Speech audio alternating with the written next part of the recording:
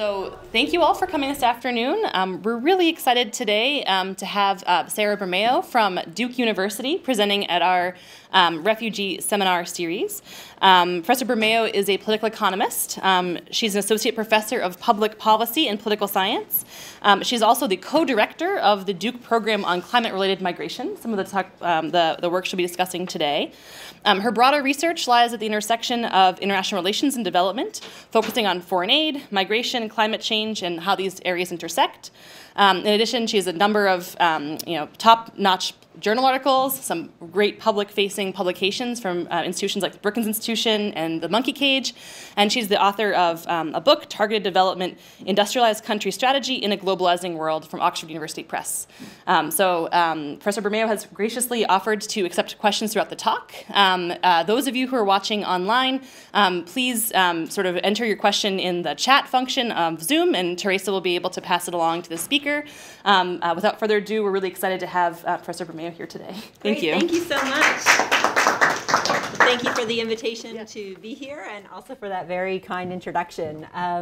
As you heard, I'm going to be discussing some work that I have in progress. It is part of a relatively new research agenda for me that is leading on to some follow-on projects, but this is the one that is at the stage where we can present it, and I'll talk a little bit about some of our next steps at the end. So this project grew out of an interest of my own in understanding migration from Central America as it started to increase in the mid 2010, so around 2014, there was this uptick in migration from Central America. It went back down, and then 2018, 2019, we saw a huge increase. And both myself and other people, like I freely admit this, in 2018, I was still writing pieces attributing migration from Central America to violence. And what we started to see, though, when the people who were actually coming to the U.S. southern border, many of them were coming from rural areas, and many of them were arriving as part of family units. And so this, to me, seemed new, and I wanted to explore it some more. It was kind of difficult to explore with the data that were available at the time. So what I'm going to do today is kind of first talk a little bit like big picture, some of the interest we're seeing in climate-related migration, which is part of the broader research agenda here, and then kind of delve down into the Central American case, talk about both the findings that we have, but also some implications those might have for policy, particularly U.S. Policy toward the region, and then talk about some, I'll give a little bit of information about some of the areas where we're going next with this.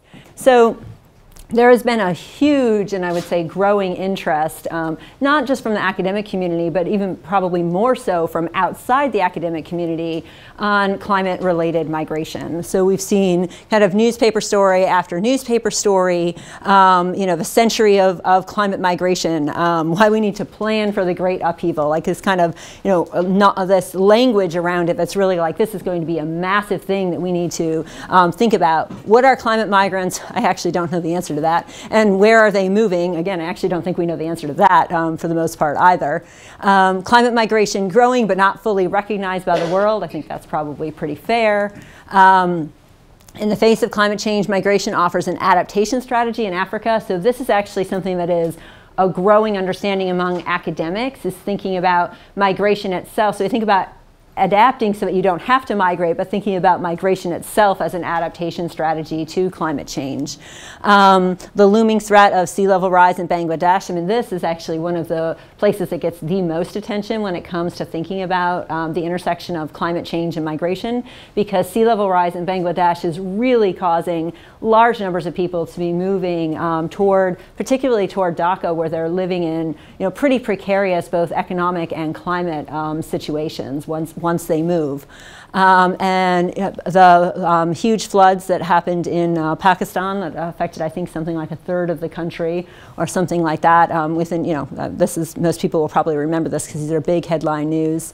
World Bank report the groundswell report that came out in 2022, where the World Bank was really focusing, this was the second of 2 reports on this issue, really focusing on trying to project where climate migration, where we were supposed to see the most climate-related migration in the future, as well as where people would be likely to move both from and to.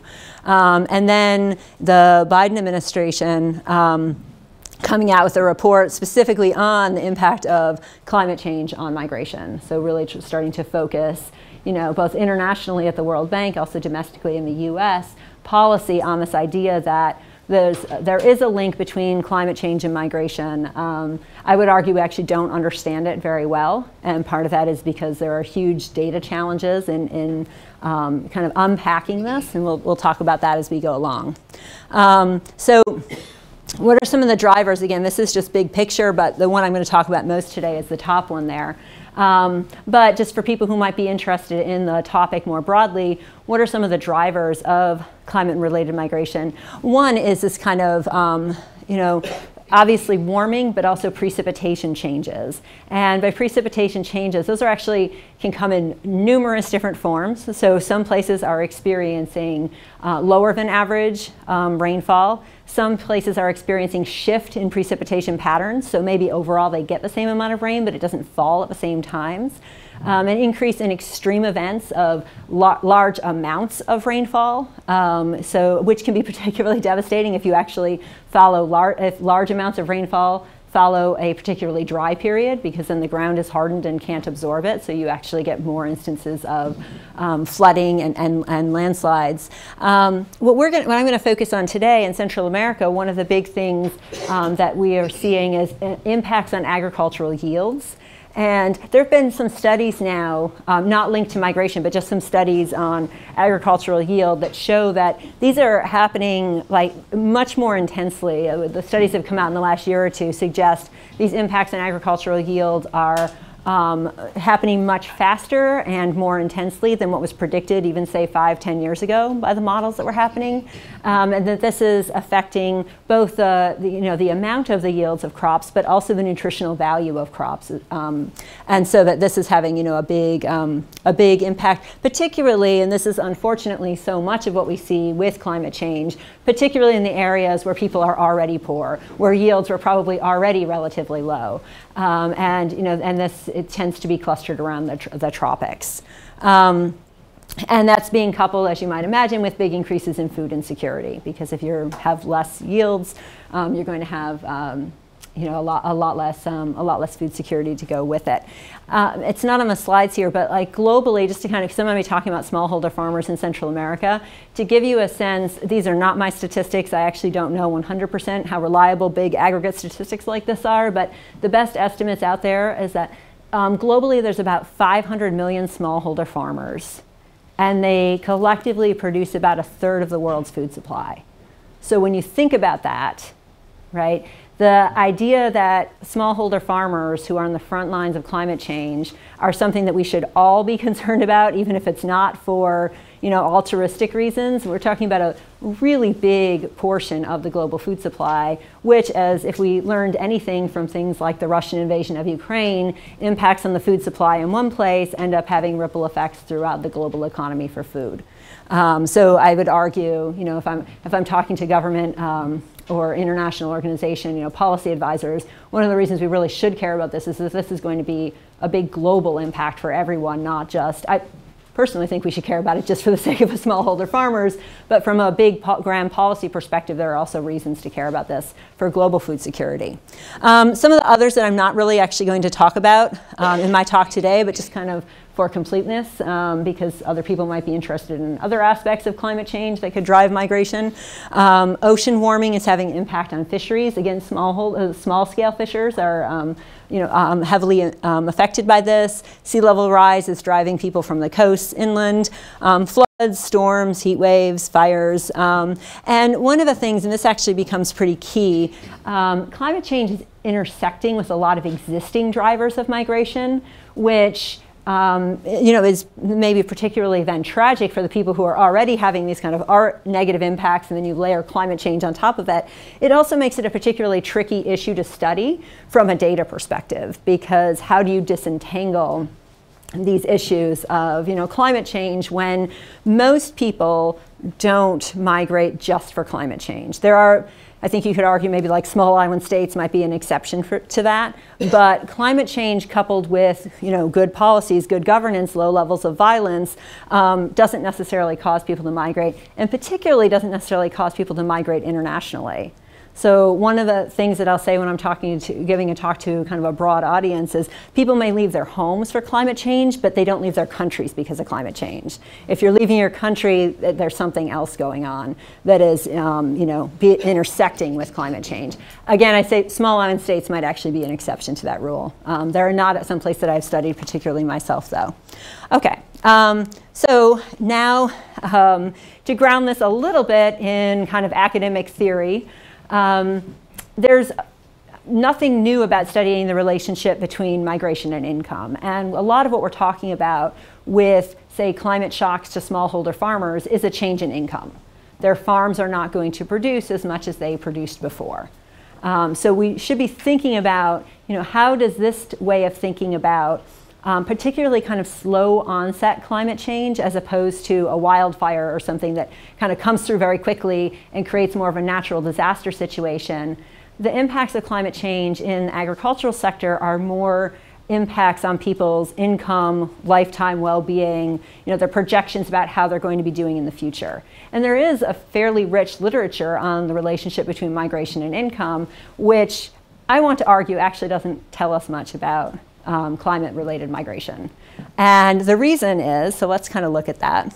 I believe everything on this slide, actually, except for the very last part, maybe. So I think that there is overwhelming evidence that as countries go through kind of a normal growth process, we see this inverted U-shaped relationship between income and migration. And when you think about it, it's extremely intuitive. Right? It's also been documented by lots of people who I put up there. But it's also just intuitive. And when countries are really poor, people may want to migrate, but lack the resources and connections to do so. As countries get a little bit richer, they still are looking out there and seeing other countries where they could be better off, where the returns to their new education could be higher than where they are at home. And now they have the income, the money to actually migrate. And then you get to a certain level of development and people have the income to migrate but no longer have the desire to do so because they can build the type of life that they want within their home country, right? So I actually think this is, I do not want to dispute this at all, right? I think this is actually very robust finding in the literature. However, most countries, most of the time, are seeing an increase in their income, right? Incomes in countries tend to grow over time. So when we're looking at these cross-national relationships between income and migration, it's not surprising that we pick up this kind of aggregate effect, right? But what happens if income slides backwards, right? If we really believe that this is a relationship, this inverted U, as people get poorer, they should be less likely to migrate if they were on this kind of upward sloping portion of the inverted U. And what kind of drove me to this as an academic question is that is just not what we're seeing in Central America. We are seeing people losing their farm income and deciding to migrate. So it was not explained by what we were seeing kind of in the economic literature, which, to be fair, was not actually claiming that this was explaining backsliding, but they were making, and this actually comes up a lot in some of the policy work I do, these claims that because foreign aid is supposed to improve development, there's actually lots of debate about whether it does or not, but the people who are making foreign aid decisions are doing so in part because they think it improves development. And if that were true and you were giving it to countries and they were getting richer, you might actually be financing migration journeys. So you could actually see an increase of migration as foreign aid increased, assuming foreign aid were actually having development benefits for the country. And so this is where I started to take issue because this is really sinking into the policy advice. Like maybe we don't want to increase foreign aid. That's going to give people the development and the ability to move. And like that is not what we're seeing. And so I kind of sat back and thought about it a little bit. And at every stage one of the key things we know about migration is most people don't move. Right? So what makes the news, what we analyze are the people who do move, but most people don't move. And there's actually a growing body of literature on immobility and why people don't move. But if you think about that, it actually then creates a selection effect. At any given income level, the people who wanted to move at that income level and had the ability to do so have left. And left behind is a group of people that, if everything stayed the same, actually weren't planning to migrate. Right? And now some of those people face a change in their expectations of their livelihoods where they are. So when they thought their country was on the upward trajectory, they were like, yeah, we're going to stay. We're going to work. We're going to contribute. We're going to be able to, we're going to just keep getting better off where we are. Yeah, we might be better off if we move to Europe or the US or Australia or Japan or something right now, but we see everything going in the right direction where we are. We're not going to move. If that changes and they no longer see that as the case, then that has the potential to influence their decision on migration, right? What I think too is, I don't actually know how to test this one, so this is more just from my anecdotal observations of what I'm seeing. In the Central American case, I believe it is true from kind of, a lot of time spent analyzing this and speaking with people in the field. People are facing the opportunity, the choice between migration today or not migrating at all. Because if they take their very little savings or ability to raise capital and reinvest it in their farm, which may not produce again next year, they may no longer have the ability to finance their migration journey. And so they're facing a choice of, do I reinvest in something that's failed multiple times, or do I decide to, to migrate today because I think there's a very low chance that I'm actually going to be able to stay. And if I don't migrate today, I might not have the money left to migrate tomorrow because I'll have spent my limited savings and capital accumulation in reinvesting in my farm. Again, I don't actually know how to prove that, but that is kind of anecdotally what I would say we're seeing. Anyway, from the policy perspective, I would argue that the implications of this for foreign aid are actually huge, because there's a difference between thinking about preventing people from backsliding and helping people move up the ladder, right? A lot of people, if they have hope that things can get better where they are, we know most people most of the time don't migrate, right? And so if they have hope that things can get better where they are more likely to stay and try that one more year. And so I think there are kind of these big implications for how we think about that relationship between foreign aid migration, particularly in the climate change arena.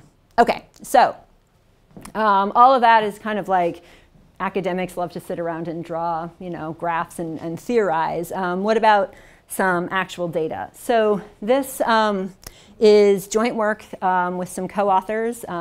Many people probably know David's name. Gabriella is a fantastic graduate student that we have at Duke. She's really, really quite excellent. Joint with the law school. And so this is some work that we have done. So let me give you a little bit of a background on Central America, and then I'll dive into the data that we actually used. So this is a region that is predicted to experience, kind of increasing impacts of climate change going forward. It is already seeing them, and they are expected to continue and to get worse. The precipitation patterns there are definitely changing. If you talk to kind of any farmers on the ground, they just see this. It's definitely happening, and you can also pick it up in the data. So we're kind of, seeing the data are showing something, and this is being validated by the farmers on the ground. In particular, I don't know, does anyone here know anything about Central American growing seasons? I didn't before I started looking at this. There's many places in Central America have 2 seasons, some have 3, but most of the places that we're looking at, most of the farmers have 2 growing seasons. One that is in the planting in the early spring and then harvesting in like June, July, and another that plants in like July, August, and then harvests later in the year. This is particularly relevant, like why am I giving you an agriculture in Central America lesson? It's particularly relevant because there's this period in the middle, in the July-August time frame. It's called the canicula. And it is, it's not new. I don't want to say it's always been there because I don't know what always means, but like for the time that we have data, there's always been a dry period in July and August. But it is becoming drier and longer. And the impact that this has is that it affects the harvest from the first planting as well as the planting for the second season. And so you can end up losing the majority of 2 crops in a row if this canicula period is changing and becoming more intense. And that is what the data are showing us. What we saw in the 2014-2015 period was a drought in Central America. I would say this is one of the things that first kind of piqued my interest in it, but not in an academic type of way, just I've studied Central America before. And in 2014, 2015, the famine alarm bells were starting to go off. They were one step away on the kind of, the people who declare famines, right? One step away, literally on the scale, from declaring a famine in Central America. Like famines don't happen in the Americas, right? Like that, like not like climate caused or farming caused famines like that. And so this was something new. And then 2018, again, there was a very substantial drought. And so you started to see really strong impacts on farm yields and on the food insecurity indices for these countries. So this was like a big deal, particularly Guatemala and Honduras.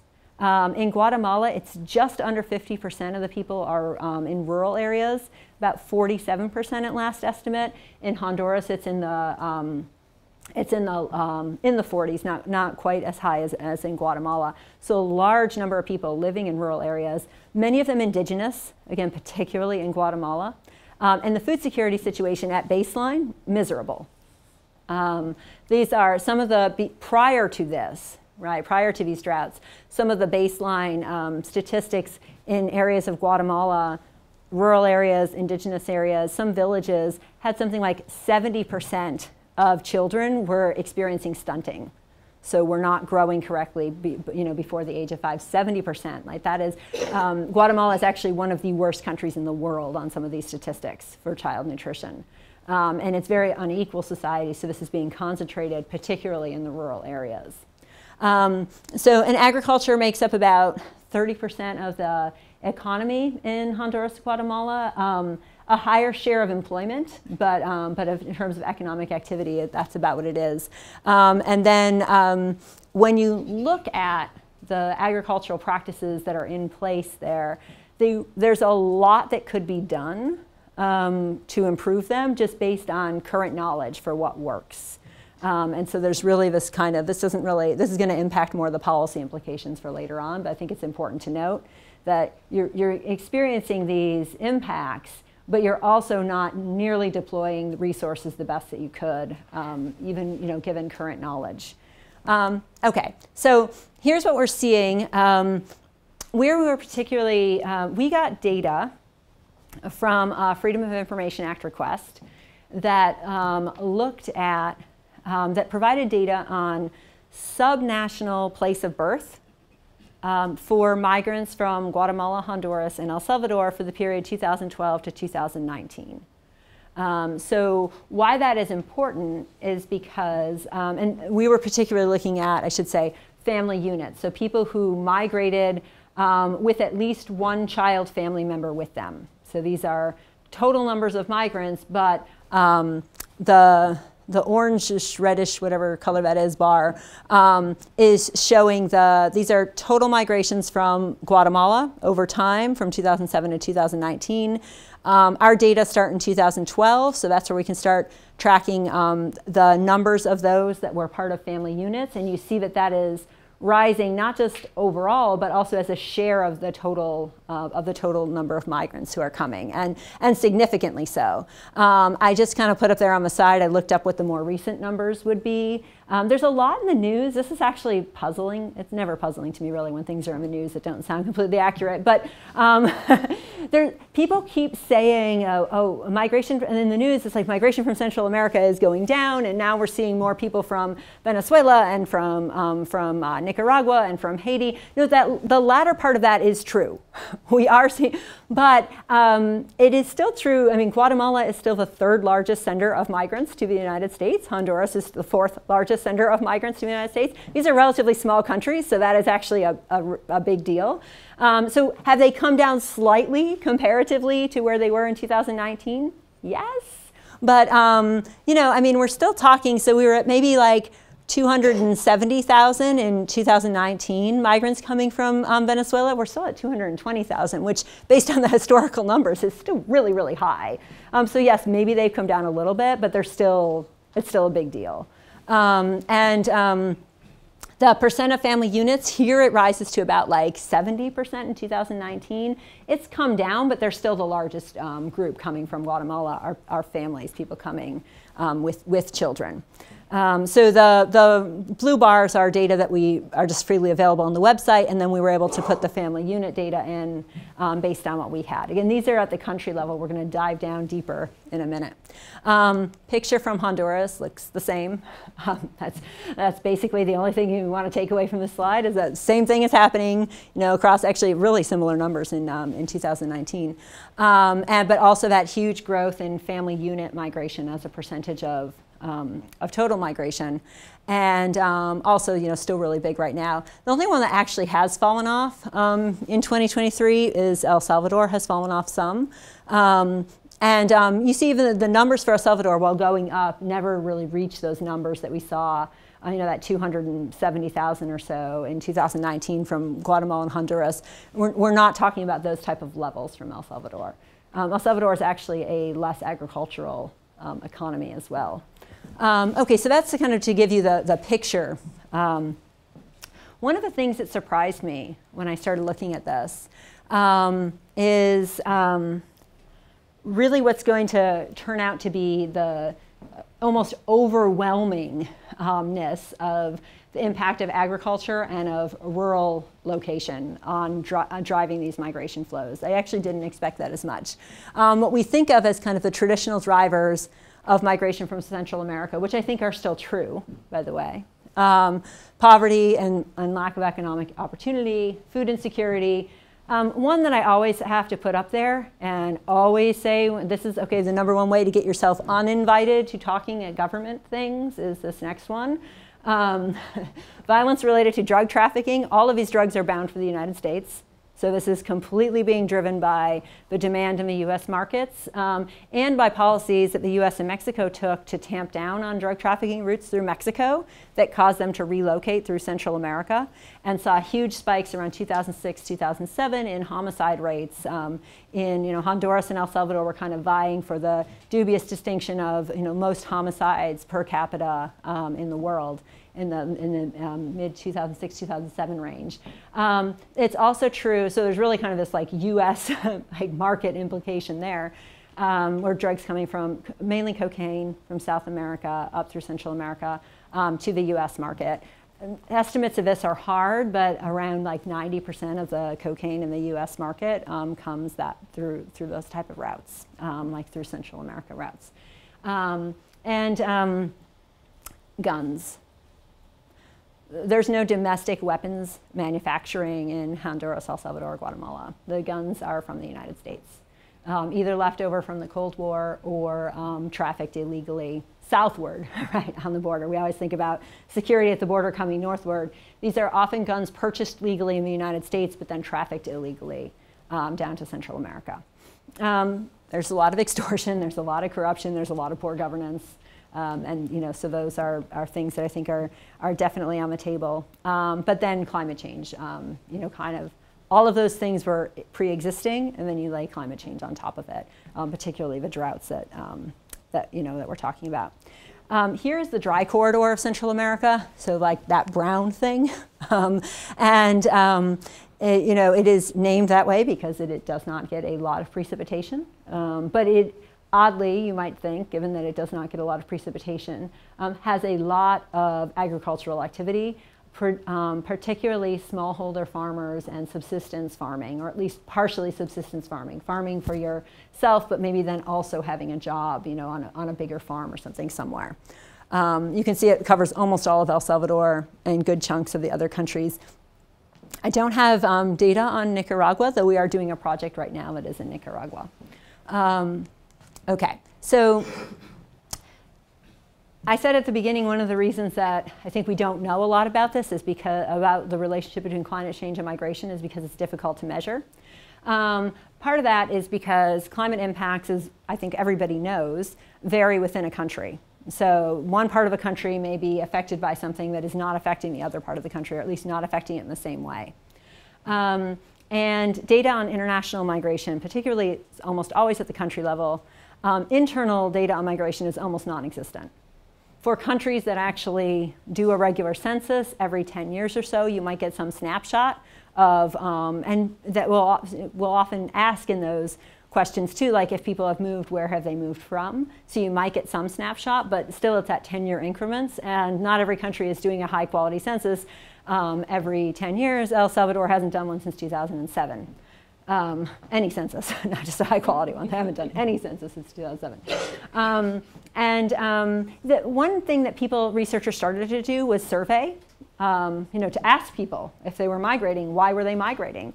It turned out that maybe a new wave of surveys would be better.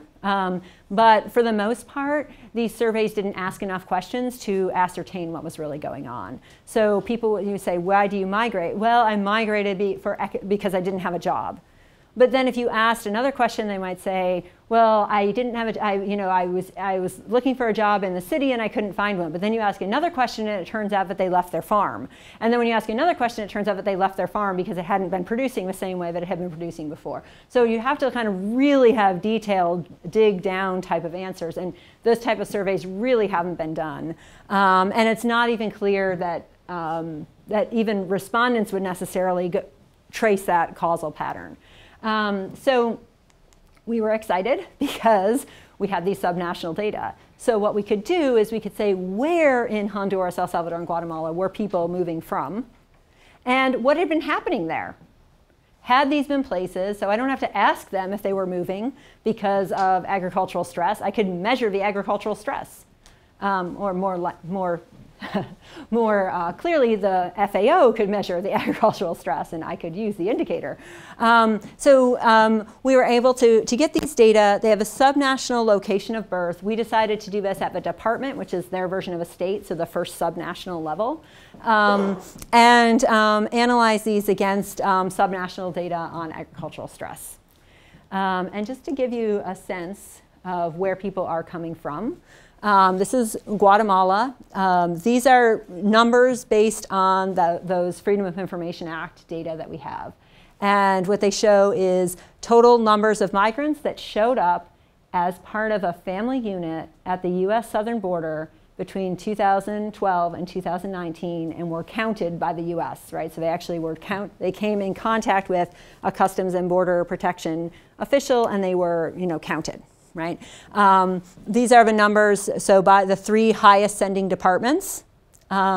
These are the highest percentage, the departments on the left side, the departments with the highest percentage of outmigration. And let me put that in perspective. That 7% right there means that and this is based on population in 2012 census. The 7% of the population number of Huehuetenango in 2012 showed up between 2012 and 2019 at the US southern border and was counted by a US CBP official. That's a huge undercount in the total amount of migration because it doesn't count internal migration at all. It doesn't count migration to Mexico, which is actually huge. Mexico is a huge destination for Guatemalan migrants, and they actually have some guest worker programs and other things in Mexico for Guatemalans. And it doesn't count people who either migrated somewhere else or came to the US and were not counted. The vast majority of this time were actually counted. People were just turning themselves in at the border. So those are really big numbers. And in Honduras, I'll go back to that in a second. In Honduras, we actually see percentages like more departments with those really high numbers. Those are really big, right? So I want to show, I don't want to do this for every country because it'll take too long, but just to give you a sense, in Guatemala, the 3 departments with the highest number of apprehensions at the US southern border, so these are not the rates, but these are the 3 highest numbers. If you look at them, they were almost all, like the lowest was 68% rural population. These are these are highly rural areas that people are coming from. This is not the picture that I think even still, unfortunately, the US government has in their mind about where in these countries migrants are coming from. So just really quickly, same type of picture in El Salvador. And now let's get beyond the descriptive data and actually look at the analysis. So for those who care about this stuff, if you don't, that's fine. The dependent variable here is, we use two different dependent variables. One is the natural log of the apprehension rate, which is the number of people per 100,000 population of that department. And another is just a straight up log of the number of apprehensions. Okay, so you might actually think, as I would say I did, that you would get a lot of movement in the apprehension rate. But that the number of apprehensions might not really be higher in rural areas because they don't have as many people. So they might be sending a higher percentage of their population, but maybe it's not necessarily an overall higher number of people. Subnational data on lots of things are hard. Okay, I'm just going to be clear about that right now. We chose here to separately analyze the 3 countries because I think there's actually differences across them.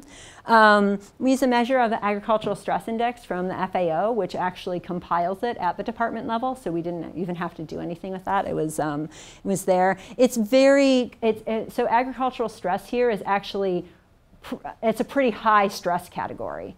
It's not just slight variations. It's like drought or just under drought. So it's the percentage of cropland in a department that is experiencing this fairly high level of agricultural stress.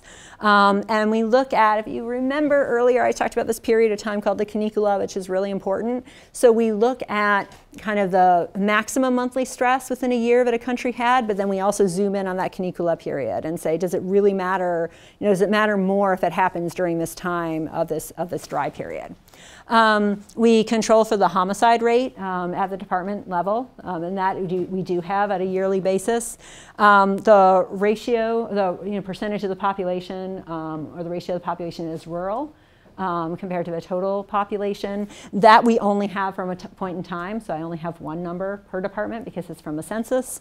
Wealth index from the Global Data Lab, which is also only one point in time number, so only once per department.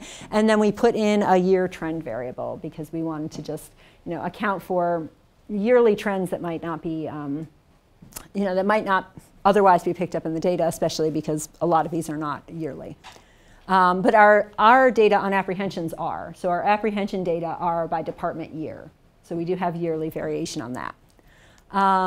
And so here's the actual regression model that we run, where I is department and T is time. And random effects models, you can ask me about fixed effects, or maybe I'll just talk about them afterwards.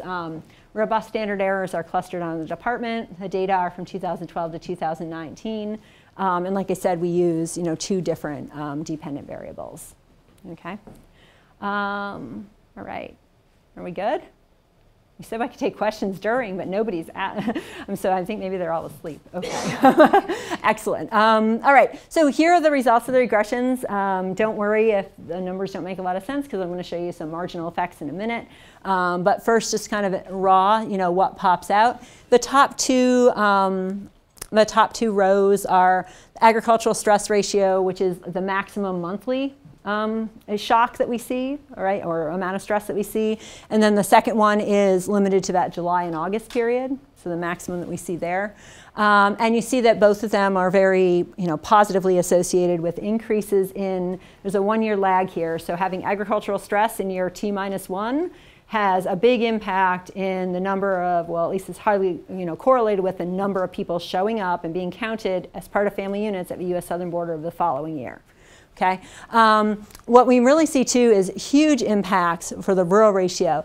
Something I did this time around that we haven't done in our previous presentations of these data, I took population out of the regression on apprehensions because I just wanted to see what it looked like when you didn't even control for population.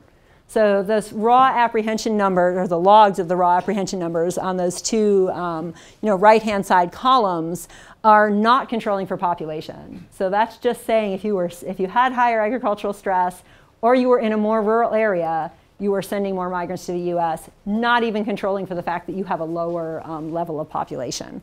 And one thing I have to be really careful about here, the homicide rate does not seem to be picking up a lot. I don't actually think that's because homicide rate doesn't matter. I think that's because that's kind of what was driving the regular level of migration that we were seeing anyway. And I also would argue, though I'm not, kind of a crime or a violence scholar, there's some threshold effect that you hit where slight variations around it don't matter that much. So the cities in these areas are pretty violent, but they stay similar levels of violence throughout this time, so you might not be picking up the fluctuations. She's asking if you want to address the possibility that multiple apprehension may be observation for the same individual. So yeah, it's actually a great question, and it's one of the reasons that we have not gone back. So we originally, when we got the data, they only went through 2019. The multiple apprehension starts to become a much bigger deal from 2020 onward. So while it can be a partial issue here, we're less concerned about it because in part, people coming with children were much less likely prior to 2020 to be turned back. And so that was, so this is all before the Remain in Mexico policies went into effect.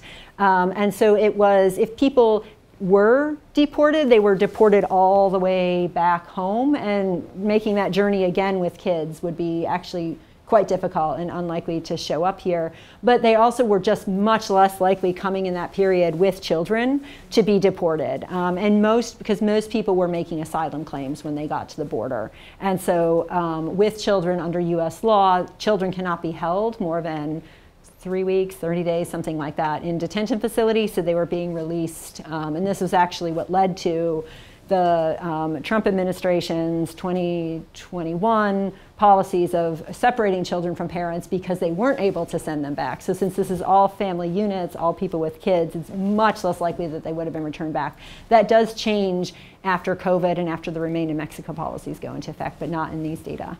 Yeah, just as a two-finger, just how are you thinking about this? So this is a really, I think, policy-relevant population to look at, which is this family unit migration relative to regular migration. But is it possible that the reason why the rural is picking up so much here is that that's the form that rural migration takes, whereas city migration is something? I'm just wondering how you're thinking about this in terms of. Yeah. So one of the things I'm thinking about is I need those data. So I've actually FOIA'd those data now to try to get a better sense, so that we would be able to go back and compare. Kind of single adult migration to, so in this time period, this becomes the largest amount of migration, but it's a good question that I can't answer, right? Yeah. The second one is if you looked into Mexican government statistics, because of people, the people who are likely to stay in Mexico versus continue on too is the other. Yeah, so not as part of the analysis. I did kind of just do a little bit of a look at who, because the Mexican government does also keep statistics on who they are encountering. I mean, what a lot of people in the United States don't know is that huge numbers of people on their way to the US do actually get detained in Mexico and deported back south, like before the US had policies with the Mexican government to do that. So you certainly saw, I don't know the exact numbers of it, but you certainly, I mean, almost all of these people, or all of them, actually all of them, travel, because this is just southern border, all of these people traveled through Mexico. Some percentage of the number who set out would have been detained in Mexico and sent back. Yeah. I was just trying to think, for something you said earlier, that more and more people are making a decision on whether to move right away, or to invest in rebuilding something. And once they invest, they can no longer migrate. So could it be that 1 year lag might actually be too long of a period? Meaning that, if anything, these are conservative estimates because some people might move right away or have to move right away. Yeah, so it's a really good question, and actually thank you for asking it, because something that I should have noted. So US fiscal years for when they've apprehended people actually end September 30th. And so you actually have to lag it, or you could be picking up October through December migration. So yes, that could be true, but since I don't have it on a monthly basis, I can't disentangle that. Yeah, I do look at different lags, and you do tend to see still at the 2-year lag mark a positive effect, but then nothing, like if you go back further than that, I'm not seeing anything. Of course, I only have like 8 years worth of data, so that might be limiting my ability to get good lag structures too. I have a question. So you showed that there were some regions where people were migrating much more than other ones. Isn't that picking up also like inequality actually in that in those regions? I mean, there are poorer, I mean, compared to other ones as well. Yeah, I think one of the key things that kind of struck me about this is to kind of see that that huge increase in migration over time. A lot of these people were coming from areas where, in just kind of basic economic models, we would have expected them to have already migrated. Like the prediction of who would be left in these areas based on economics and proximity to Mexico and the United States should have been quite low. And what we'd actually seen was very, not a huge amount of migration out of these areas before that. And so a lot of it is tied, so indigenous communities very tied to their land, tied to the local communities. It could, attachment to place for other reasons. People have been on these farms, their families have been on these farms for generations. But kind of just from an economic well-being perspective, we actually would have expected to see people migrate, before, and hadn't seen that. I actually think it really speaks to the level of desperation that these droughts ended up having throughout this time period on these areas, because when you think about like what the what we were starting to see in U.S. Government policy, and U.S. government policy toward migrants during these times was becoming tougher and tougher, more and more, crackdowns on people coming, and yet more and more people coming. The route between U.S., the route through Mexico is extremely violent, lots of extortion, robbery, attacks, and yet people are not only coming but bringing their families with them. And it really does kind of speak, and even after the child separations during the Trump administration started happening, people are still coming. And it was definitely not because there was a welcome sign out on the U.S. I mean, as U.S. policy was becoming tougher and tougher, and more people were still coming. And I really think it kind of speaks to the desperation that people were feeling. There's something we don't capture here, and I actually don't know how to disentangle it, even if we do get the more recent data. In 2020, there are 2 major hurricanes that hit in Central America, 2 Category 4 hurricanes within 2 weeks of each other, Eta and Iota. I don't know what that kind of does. But during this period, we don't actually have an instance of kind of major storms. The climate events in this period were more drought related. So. Okay, so what I'm going to do is just kind of very quickly show you Honduras and El Salvador. Honduras, this is where I think it, it's actually quite interesting. We pick up the impact of agricultural stress, but only when we actually zoom in on that canicula period. The others those are p-values in parentheses, so the others may be showing something, but they're not, we wouldn't consider them significant, but they're not like going in the wrong direction or anything. But really when we zoom in on the canicula period in Honduras is when we see it. And then El Salvador, I have to admit this one actually surprised me a little bit because it is a less agricultural economy, but we still see this impact both at the monthly level, but also during that canicula period as well. And so I thought that was that was actually, to me, quite interesting. One thing, we don't know for sure, like I just know numbers of people and where they're coming from. I don't actually know if these were the farmers right? And we anecdotally know because lots of groups have, interviewed them and talked with them, but the actual numbers I'm counting, I don't know. But so what this is saying is if there was agricultural stress in an area, more people left that area, but it could be having ripple-on effects, that are affecting the urban areas within locations too. So it could be food insecurity if you're relying on the nearby rural areas for some of the food into the urban centers, that this is actually having an impact too. Okay, so just to give you, so here are some of the marginal effects. This is zooming in on the canicula period and saying, what happens if agricultural stress rises from its level at the 25th percentile to its level at the 75th percentile? What change do we see? Kind of holding other things constant. What change do we see in the apprehension rate or the number of apprehensions? And you see that like across the board, both for apprehensions and for apprehension rate, like these are big increases. This is not just like a statistically significant result. These are substantively quite large numbers that we're seeing in terms of increases of people, moving out. And obviously, if you look up at like the 90th percentile, that actually it's almost asymptotic in some ways, so it goes up a lot. Okay, so what do we see? I said, at the beginning, I set this up as, there's a discussion amongst policymakers on foreign aid about the link between foreign aid, development, and migration. There's certainly in the US government a discussion about foreign aid policy to Central America and how you can or maybe can't use foreign aid to decrease migration. So you would think that, given that, foreign aid might be flowing to the places where migrants are coming from, and it's not. This is foreign aid, total US foreign aid, and then agriculture and development food aid. So the blue bar, total aid, the green bar, agriculture and food aid, which is obviously a percentage of that total aid. And then the line, the gray line, is the percentage of US foreign aid going to agriculture or development food aid as a percentage of total US foreign aid.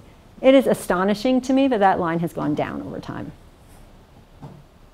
And I've told the US government this. Like I cannot fathom this. As we are seeing a huge mass exodus from rural areas in Central America, predominantly agricultural areas, the focus of our foreign aid has been shifting away from agriculture. I genuinely don't know why this is. Yeah? What are the areas that it's shifting to? Yeah, it's a great question. The US government spends a decent chunk of money on governance initiatives. This doesn't include military aid. So there could be other aid that's going on as part of whatever we call the war on drugs these days and that type of thing, right? But that would not be included here in any of the numbers. So on the development side, they are spending money on things like education and health.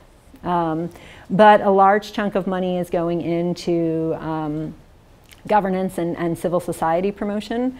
I would argue that there's absolutely no evidence that there's been any success in spending on that. So it's not that I have anything against promoting governance and civil society. I think that would be a good thing if we knew how to do it effectively. One of the interesting things is, I think if you kind of looked globally, foreign aid as an ability to kind of build political or governance capacity, this does not seem to be one of the things that it does particularly well. Things that it has had more success at are health, especially things like vaccines or like small child health, and agriculture. Like there are successful agricultural programs that you can draw on, including actually one of my follow-on projects is working to survey people who have been in areas that have had water smart agriculture programs rolled out by Catholic Relief Services, a big international NGO funded by the Buffett Foundation, not funded by the US government. And they're actually showing pretty significant results. And yet, I've asked the people there, could you scale this? And they're like, sure, we could scale it. We don't have enough money to scale it. So I think there is scaling potential out there. within these agriculture communities. There are practices that have been shown both globally, but now also within Central America. Those programs I'm talking about have only been being rolled out for like 5 years or so, showing really significant results, including during the 2018 drought, being able to keep more farmers above the level where they would need external help than farms that didn't have these practices, and yet we're still not scaling up. So I don't, except for the fact that I don't know how to churn I don't know if anyone knows how to turn that ship that is called USAID and actually get it to focus on new things. It's not clear to me why we're seeing this pattern. This seems completely against the U.S. Declared interests in the region, as well as, again, I mean, means that the people who are desperate enough to need the most help are also not getting the aid, right? Which is the smallholder farmers. Okay. Sorry, one. Yeah. From the chat, it says that how is that comparing of the agricultural budgets of the 3 countries? So the budget of the Ministry of Agriculture of Guatemala, Honduras, and you know what? That's an excellent question, and I don't have an answer to it. So that's gonna be like one of the things I will look up if I can actually find it, which I'm not 100% sure. In general, these are countries that have relatively low taxation and low government expenditure, and particularly in Guatemala, a long history of ignoring the rural, primarily indigenous populations. So my guess would be that not a lot of money is being spent there. COVID also really showed kind of the lack of infrastructure in these, and I'm sure in lots of countries, but I was looking particularly in these 3, for dealing with, for being able to cope with a crisis, which would include something like a drought. Certainly we saw it after the hurricanes in 2020 and with the COVID crisis, that there's just not the kind of governance capacity to deal with those types of situations. But thank whoever it was, because that's a fantastic question, and I will look it up. So, or if she already knows, by all means. Okay, so here, was there another? No? Okay. So here are, this is my last slide. So, kind of in conclusion, I think, there's pretty strong evidence right now that within Central America, we're seeing a high correlation between areas that experience high levels of agricultural stress and migration to the United States. And this is predicted to just keep increasing, right? Climate change is having an impact now. These are areas that are, by pretty much all the main climate models expected to be high impact areas for climate change. So, without help, there's not, we should expect it to get worse. But there is evidence that outside, and which I haven't shown you here, but is in some of the other work, that outside agricultural assistance can actually make significant differences for smallholder farmers. And so here are, kind of these next steps. One is we have already conducted the surveys. We're in the process of getting them in and analyzing them now of smallholder farmers. In addition to these 3 countries, Nicaragua and the Oaxaca area of Mexico, where we have been able to ask them what their exposure is to these level of water smart agriculture trainings or demonstrations, or just information. There's been radio campaigns. What we're trying to get at there is, does increased exposure or more intense exposure to these programs have an impact on, they've already shown it has an impact on soil health and things like that, but does it also have a follow-on impact on other household decisions, including migration? And so we're looking to be, one of the first that has really looked to tie a specific development program to migration decisions.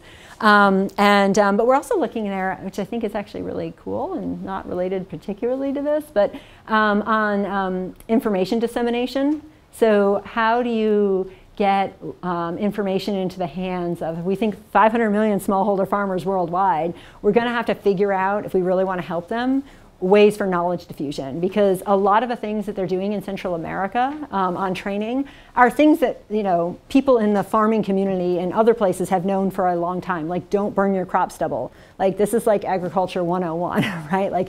Because it's depleting the nutrients inside the soil. Other things like planting cover crops. None of the interventions are actually that they're doing right now are high cost interventions, because of course there's no foreign aid going to it. So they're not. This is not like new irrigation systems or something like that. It's planting cover crops, low tillage to retain soil moisture, not burning crop stubble, planting trees to provide strategic shade and to prevent erosion. Like all things that also once done can often be maintained by the farmers themselves. So fairly low cost interventions, except that the training is actually pretty expensive. So there are ways you can find ways to disseminate the knowledge, because when they actually go out and work with farmers, the uptake is quite high. Farmers are not resistant to it. That was my first question. It's like, well, do they say, no, this is the way we've always been doing it? They're like, no. They say, can you help us change all of our crops over to this? So uptake seems to be high, but also very hands-on intensive in some of the programs. And so there are ways you can, kind of do that with a less financially and people power intensive approach. And then this is my more, I have not actually started on this yet, but this is my later in this year project, is to use these data that I was just talking about today and see if we can see the climate migration models that have been predicting, or I don't know if predicting is even the right word, estimating anywhere between like a couple 100 million and 2 billion people will move globally due to climate change. Obviously, they can't all be right. Maybe none of them are right. I actually think there's a big problem because a lot of them are using historical migration patterns to project the future. And one of the things we're seeing here is that this current wave of migration does not look like the previous waves of migration in Central America. So can we, at least for these 3 countries, look at some of these models that are out there and see which perform better, based on what we actually observed. Because again, most climate shocks are subnational, and there's very bad data on subnational migration. And so that is actually kind of for me, a fun project that's on my horizon to look at. Okay, so that is all I have, and I'm happy to take any more questions. Thank you, guys.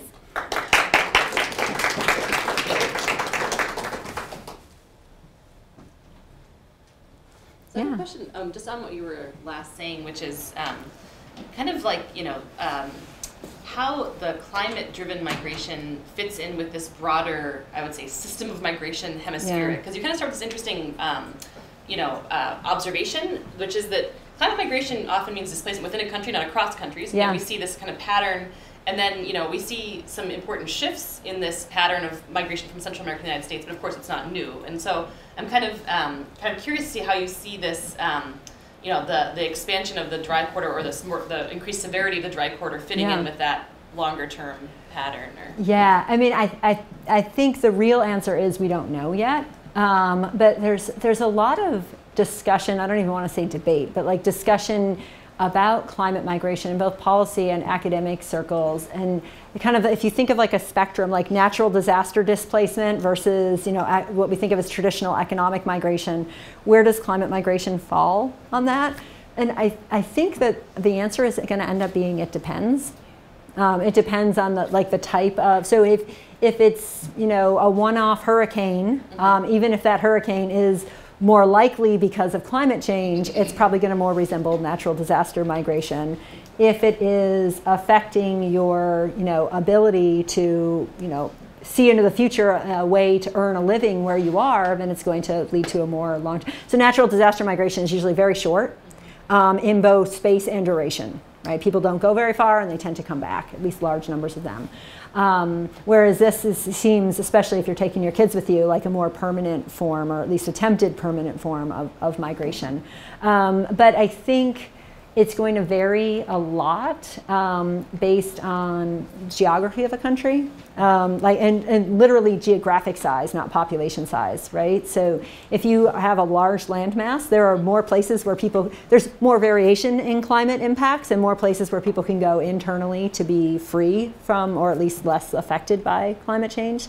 I think also one of the things that's very hard to test, I don't think we can test it with these data, maybe with survey data we could. We're seeing what I'm seeing right now. I can just mention it very briefly. The data we're getting from Nicaragua. One of the questions that we asked, it's like we surveyed like 700 people. One of the questions that we asked was, do you has anyone from your household migrated in the last 3 years? We asked that question both externally and internally. The external number is way higher than the internal number. And so I think that in some cases it's just going to depend on the attractiveness of internal migration options, which I would argue is actually lacking for many reasons in Central America, including in El Salvador and Honduras, really high levels of gang activity in the cities, but also just Central America is going through the youth bulge right now. So there's not a lot of extra economic opportunity floating around if you do move from the rural to the urban areas.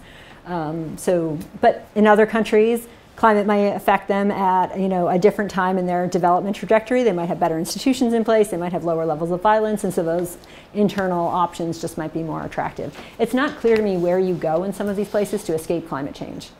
Like you're on a narrow strip of land with oceans on both sides of you. Yeah. No, but this also takes a long time because people who are in drought for years and years and years go to cities because there's nowhere else they can go. And then they stay there for a while, hoping for the best that something will give somewhere. Yeah. I mean, I think this is...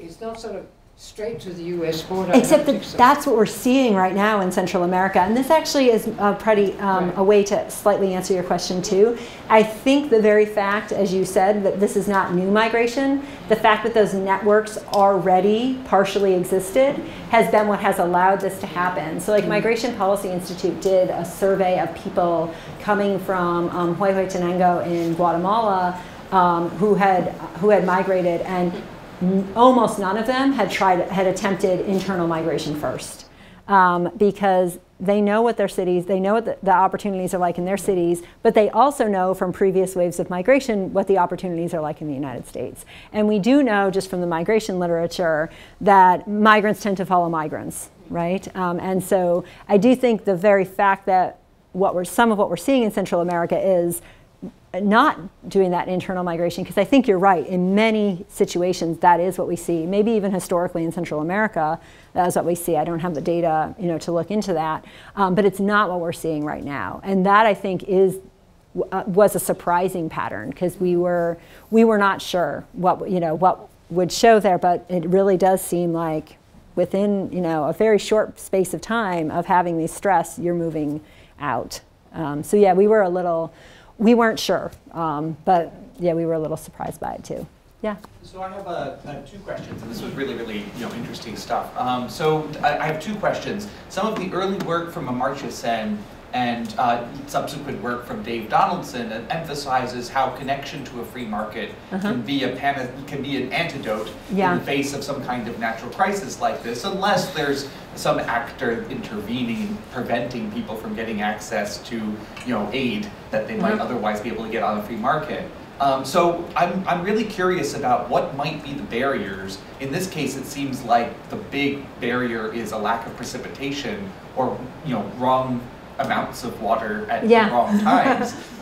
What are the ability of these smallholder farmers to use the political system to advocate for water rights? And that would maybe preclude the necessity to move. And my second question is relates to the sort of my second question is, if we are thinking about climate change as the problem here, if that's the root of the problem and we're only expecting that to get worse, are we just buying a little bit of time by introducing new agricultural techniques, or are we just delaying the inevitable, or do we need to look for other solutions other than helping these people stay in place, or is this going to be enough for them to stay in place even as climate change gets worse? I'm smiling because a high-ranking U.S. government official asked me that question like 2 weeks ago. The second question, but will it? So all right. So on your first question, there are kind of varying levels of political institutions in Central America, right? In terms of ability to participate in your political system. Corruption is very, very high across these countries. Governance scores are not particularly high. it's interesting, El Salvador has an extraordinarily popular president who is, you know, fairly authoritarian in his tendencies, including he wasn't supposed to be able to run for re-election and ran for re-election, right? I mean, huge. I mean, but people really like him, right? And now both Guatemala and Honduras have recently elected, you know, new administrations, and in the Guatemala case, with very strong support from the indigenous communities. That has historically not been the case, so it's actually kind of interesting to see what happens going forward. The lifespan of environmental activists in Central America is not particularly high. Like, there's really well-known cases of people just getting killed, right, by being, you know, especially indigenous environmental activists. So is that a measure of ability to participate politically? I'm not sure. But, you know, also people being displaced from their land. There's a lot.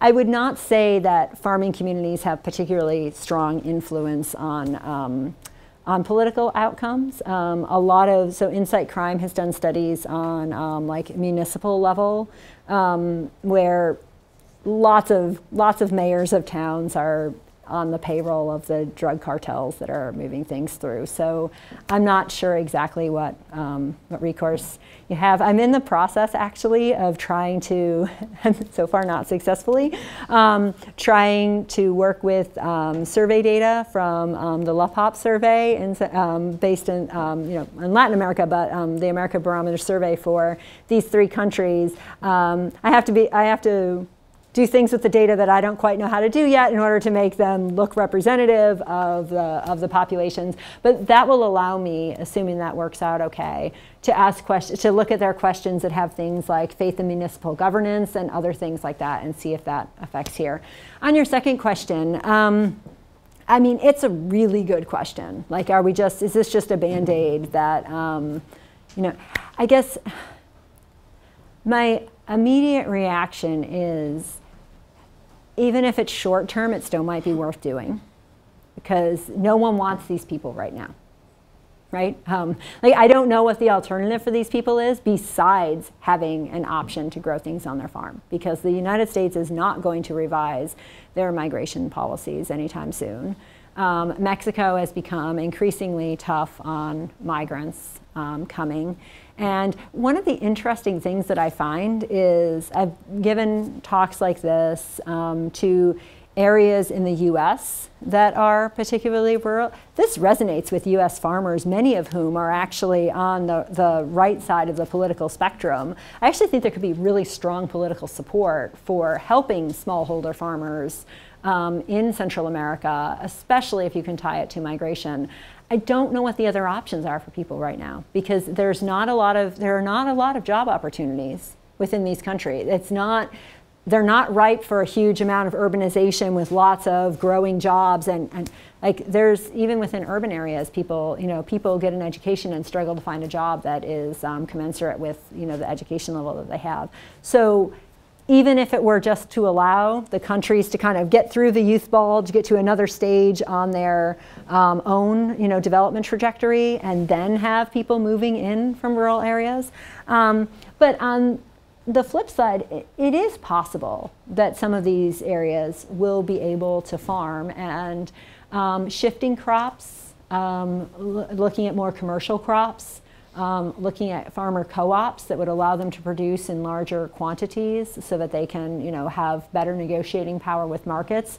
All of these things are possible, but it might be growing different things than what they have grown before. But it is not true that it is impossible to grow things there. It is true that you need to use different agricultural techniques and maybe even shift crops. So I guess this is one of the things that I love about, you know, things about international development. And as countries develop, more people move to the cities, and, you know, less people are in rural areas. But somebody has to grow food. And most countries want to have some level of domestic food production. And so I do think there is a role for this, even long term, but it might not look the way that it does now. I do think that even short term, something that allows people to feed their kids who don't have any place else to go is probably worth doing. Yeah. Thank you so much. This was super interesting. I'm wondering, so because it's so difficult to tease out climate as a driver of migration, especially if it's like a compounding factor. Obviously, there are implications for why you would want to identify climate migration as like a distinct situation in terms of like mitigating emissions or adaptation from sending locations. But do you feel that, or like what do you feel is the importance of distinguishing between migration generally and climate migration from like a U.S. policy perspective or in receiving locations, let's say? Yeah, I think it's a very good question. I think there are a couple things. I mean, from one perspective, it shouldn't matter, right? From one perspective, a migrant who is coming in is a migrant who is coming in, and then you can differentiate based on skill levels and other things. But you know, most people would consider, you know, these are lower education level migrants, and you know, so why should it matter whether they're coming for climate reasons or not?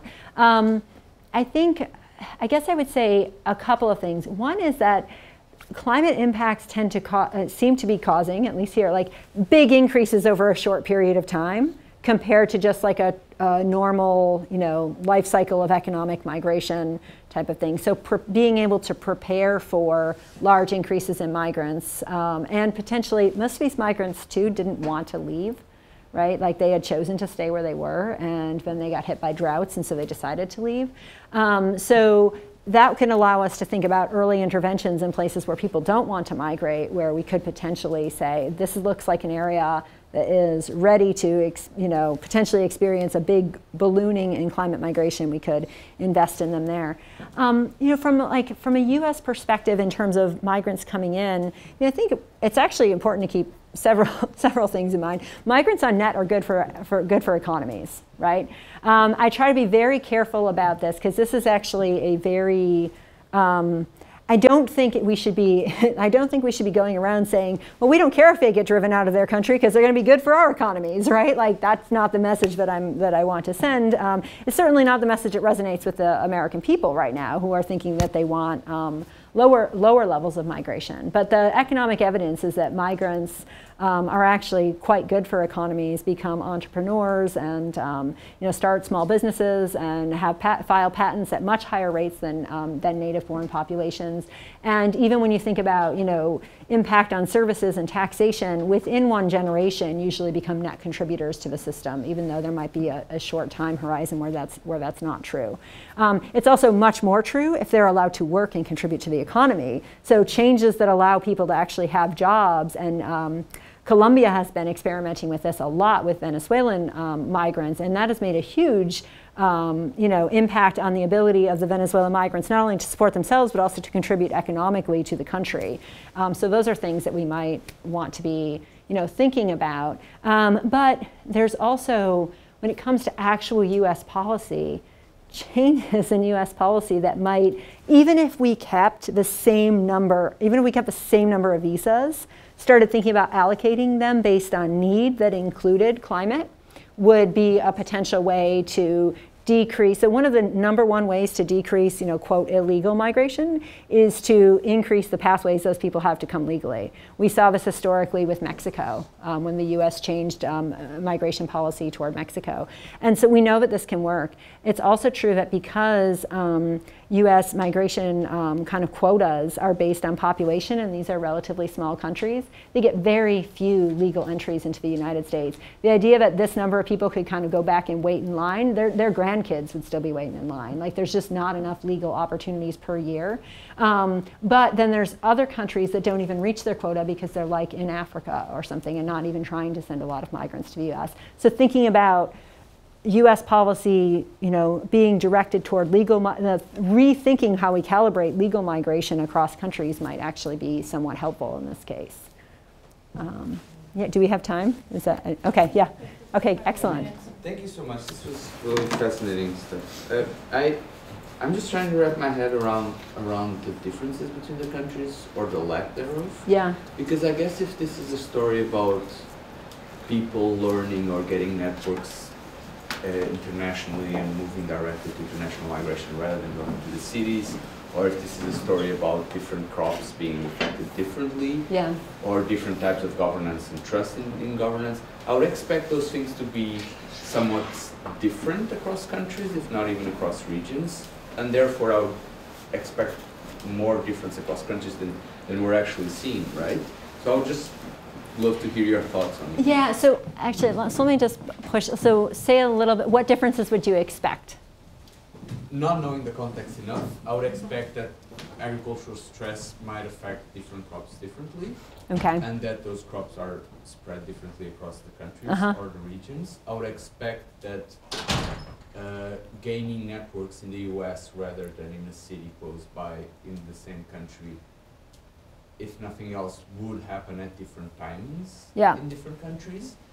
And I would also expect that at least marginally there's some difference on the extent to which people trust local government or something like that. And I think that's also part of your story. Yeah, I mean, it's actually, the last part is not actually part of a story that I can tell yet. I actually hope it will become part of a story we can tell, but I don't know what it will show. It's one of the things I want to test. I don't know what the answer will be.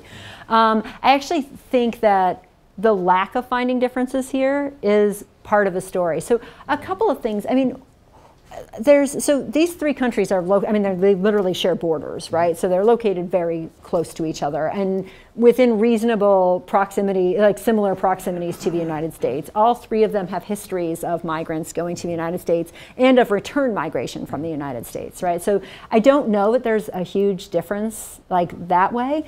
But one of the things that really strikes me, if it were the migrant network story, like if that were the main thing driving this, that didn't change in 2014, right? Like that's been true since the 1980s or so, this kind of back and forth migration between the US and Central America. Nothing magical happened in that in 2014. What happened was there was a drought, right? And the same thing with 2018. What happened was there was a drought, right? And so the thing that did change was this huge, agricultural stress effect that really hit this dry corridor that runs across these three countries. So I actually think that lack of difference is part of the story, that they got this similar climate drought. Do they grow different crops? Absolutely. And is climate change affecting the different crops differently? Absolutely. So one of a department in Guatemala that had that biggest level of outmigration, that is a big part of that is a coffee rust story, which is different than the story I was saying, but it's still a climate impact story, and it's still this kind of same drought that was allowing diseases to flourish there that hadn't flourished there before. So yes, it's not it's not the same impact, but these same weather phenomenon are affecting different crops differently, but still affecting them at the same time, right? And so I think that's actually, like I said, I thought El Salvador wouldn't show. So that to me was like, oh wow, something really is going on here that is not as country specific, but is actually being driven by this common phenomenon that hit across there. So the last question, I think, from the audience here on Zoom. So they said, from Christian Espinosa, he said, you mentioned the Guatemalan indigenous communities a few times. He's currently attending from an indigenous community in Huehuetenango, where he's carrying out field work. Will this research show a strong correlation between agricultural stress and migration? And I'm wondering if you could comment on the mechanism of climate-induced migration. In his research, there is no direct link, a line between crop failure and migration, but a set of complicated feedback loops on local household economies. And something which is a bit related to that is that if you know what is the level of US aid government funds aimed at ethnic problems. And then another question. Okay, so on, one of the, so first of all, I'd be happy to follow up offline. Because I'd like to know what they're looking at in order to kind of look at those mechanisms. Because one of the reasons that we actually did want to just look at the raw impact, like the actual climate impact, is because it's very difficult to, to trace through all of these things. So we literally wanted to say, if there's an impact in these regions, an agricultural impact, do you see an increase in migration. I will say I didn't show the results here. I think they're somewhat less interesting, but I still think they're important. We have put department fixed effects in this regression, or in these regressions. One of the reasons I say they're less interesting is because some of our variables don't vary over time, so then they drop out. Really the only ones that stay in are agricultural stress and homicides. But the results are still quite strong with, so this does seem to be a difference across time within departments that we're picking up. So, and the survey evidence that I've seen that has come out of places like Huehuetenango has shown that large numbers of the people who do migrate from there do mention, impacts on agriculture for why they are migrating. But so I'd have to know a little bit more about what they're finding. In terms of, what was the second question? The USAID, if you know that if their governance funds are aimed at ethnic problems as well. I'm sure they say that they are, whether or not. So one of the things that a lot of international NGOs and advocacy groups have really been pushing the US government to do more of is to work directly with local organizations, and they don't. And so they will contract with like a big group that will then go in and work with local populations. But, and I'm sure they'll put language in there in order to win the contract that says that they will, but the US government is not really monitoring this, right? Is not really checking to see if this, is being disproportionately targeted to indigenous or ethnic minority. I mean, I want to be very careful. And in Guatemala, indigenous population is almost the majority of the country. So I don't even want to say ethnic minority communities.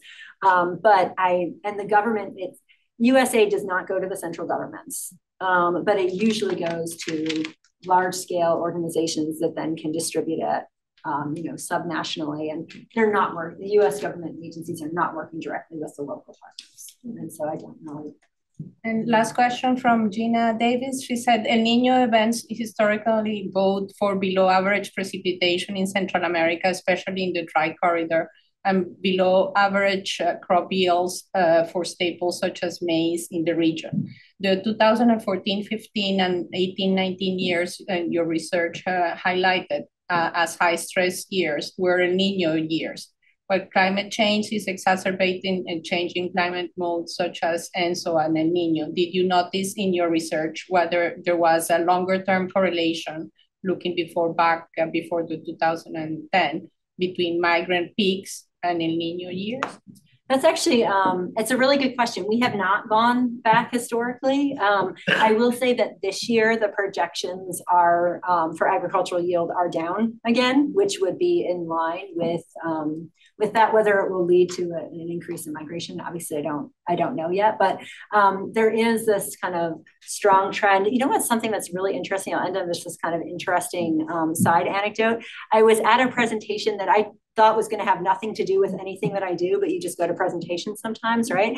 And the person ended up talking about the ocean oscillation weather patterns like off of the British Isles and the impact that has on agriculture in the UK. And it sounded very similar, though obviously happening in the developed countries, so the impacts on people are not the same, but very similar to the types of things that we see with the El Nino southern oscillations in the Americas. So I was like, oh, wow. So that might be a neat thing to explore, going forward is thinking about other places where we would expect similar climatic patterns and what we might see there, in terms of, well, I shouldn't say similar climatic patterns, but this idea of these rotating annual types of patterns and what impacts those might have on both crops and then on migration. Thank you. Thank you very much for